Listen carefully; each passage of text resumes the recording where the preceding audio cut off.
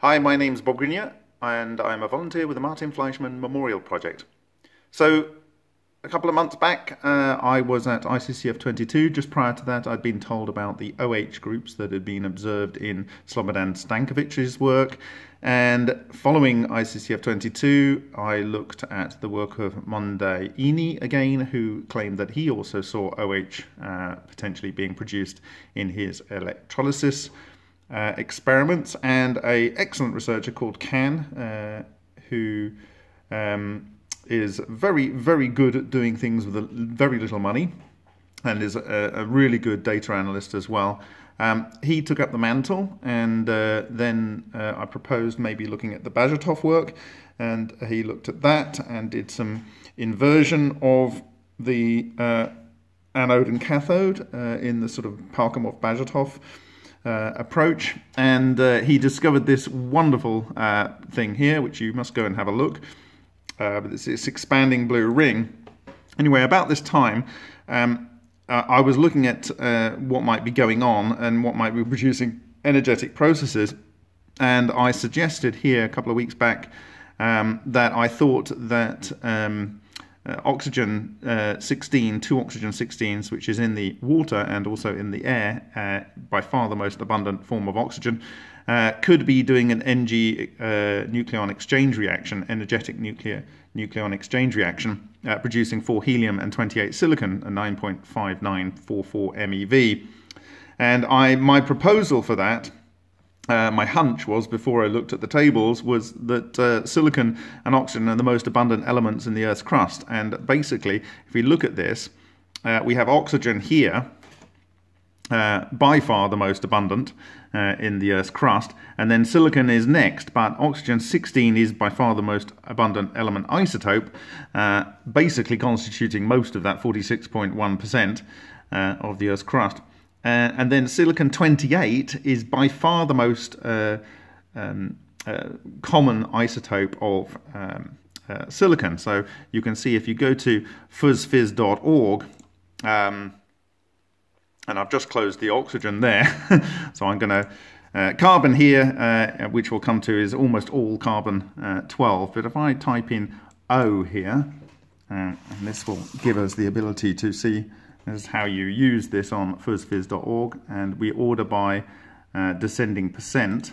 You'll see that oxygen 16 is 99.759% of all of the oxygen of the most abundant element in the Earth's crust, and silicon here, 92.21%. So you can see that whilst oxygen is most of the crust, these are vanishingly small percentages down here, and so they don't exceed the amount of silicon 28 in the crust. And so I was suggesting that basically the reason this is this is actually quad alpha, and that these are products you can actually fuse two oxygen 16s with a neutrino process and yield silicon, or two oxygens and you get 4 helium and silicon 28. So most common isotope goes to most common isotope with, in some cases, a balance of 4 helium, which is highly energetically favorable as well. Also, if you look down here, we've got calcium. And so this is not too many jumps away. And if we're saying that the nuclear synthesis process in the crust is represented by the abundance, i.e. the statistical variations of whatever could happen, end up with the result that is the Earth's crust, then calcium is not too far removed from these. And we already know that aluminium can be produced from the George Ohsawa reaction products, and that 2 aluminium 27 goes to iron 54, and so there's combinations of these where you get to these quite quickly. Now the interesting thing about calcium, it's if we look at calcium, it's almost exclusively 96.97% is calcium 40, and this is what I call dec alpha. So you've got here we have oct alpha in the form of oxygen. If we put in carbon and filter that, we've got carbon. Now, essentially what you're thinking about is if 2 oxygens go to one helium, 4 helium, which is basically an alpha nuclei, and 1 silicon, maybe the other balance of the alpha nuclei can build other versions of clusters of alpha nuclei. So essentially what I'm saying is, it's predictable, and it's based out of a building block of this very, very stable and energetically favorable alpha block. And you'll see these patterns in localised data and so forth. So that's the basis that I made that comment. And so here's the calculation. So you've got oxygen 16, oxygen 16. So you put that into the calculator as oxygen, and order by MeV. And that's the reaction that you had down there. If I can find it again, somewhere here. Anyway, that's the reaction. And I sent these off to Parkhomov, the video that Cannon had produced here, which is very interesting. And he sent me back a paper, which I then translated. And I was absolutely stunned. So he's basically worked with Parkhomov and Bajitov worked at the Kurchatov Institute in Moscow. And they did a whole range of tests. And in this PDF, you can actually link to the videos of most of the actual tests. He's actually trying to find the remaining videos that are missing. But so if you go here and you can go and click on these, and it's got the videos. So I'm actually asking for these ones that produce the excess. This one here that produced the excess. But they're only when the position of the cathode is in the anode, and this means that essentially you've got all of the electrons trying to pinch down into one point, and in the gap you've got oxygen and nitrogen from the air, and hydrogen and oxygen and whatever the alkaline metal or whatever it is, sodium carbonate in this case, is producing the electrolyte. But essentially you're trying to get this electron density on this focused point. And so that for me was interesting, but the very interesting thing was the elemental data that showed my prediction was already being proven by Alexander Parkhomov in 2013 when he did this work, before he came up with his theory of neutrino processes, or at least in its current form. And here it is. You have this massive production of silicon, but you also have a massive production of calcium. Wow. Now, someone then was looking at my discussion on this, and a guy called Andrew Johnson in the UK, and he sent me this video of Peter Mungo and Electric Universe 2017 conference, and he's saying that there are these things that instantaneously are petrified, and I actually have a petrified wood somewhere that I got from Africa, and it's always fascinated me. I got it when I was about 17 or 18, and it totally fascinates me. And I think I bought it on Victoria Falls, like tourist room there. So it come from Zimbabwe. But anyway, you can see here that this soft-shelled crab, or the shelled crab, had basically been frozen in time, and its matter had been turned to rock, basically, and it's in this ball. And so it's almost like a plasma ball has captured this, and it's changed all the atoms inside. And if you think about it, a lot of biological life is actually almost entirely water. And what is water? It's hydrogen and oxygen.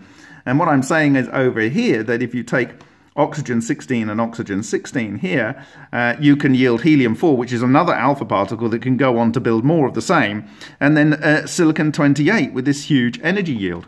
And so the speculation here is that potentially this is a plasmoid, or I would not disagree, to be honest. And so this is very fascinating. So I give the links where you can make silicon from carbon and oxygen, and you can make from 2-to-2 reactions and from fusion, and you can also make calcium from fusion and 2-to-2 reactions.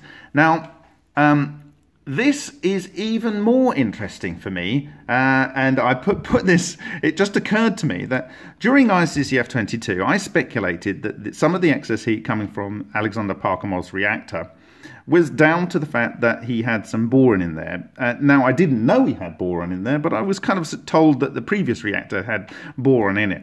What I was told, just like a day or 2 days before I gave this presentation, was that the reason I was seeing silicon and carbon in the core material that I'd been given at Sochi when I analysed it in Alan Goldwater's Magic Sound lab on his SEM, that wasn't necessarily being synthesized because he hadn't disclosed up to that point that the central core of the reactor, the very central core, was actually made of silicon carbide. Now, this is absolutely stunning to me, and I'll tell you why. Because if you take carbon and you take silicon, that fuses to calcium. Now, if you go to his data, and also if you do like a calcium oxygen silicon on a 2-to-2 reaction, you have all of these reactions that yield calcium. And in the case of oxygen, carbon, and all of these silicon reactions, and you get these helium out, hydrogen, deuterium, and tritium, but the tritium is unlikely to be produced because it's radioactive, and the most energetic ones are up here. So these are the most likely ones to be produced, and they're all the common isotopes of calcium. So, you know, with these particular ones here producing where you have the most common element of carbon and the most isotope of carbon, the most common isotope of silicon, you have the production of by far the most common isotope of calcium with 13.35 mega electron volts. Calcium is 96.97% calcium 40.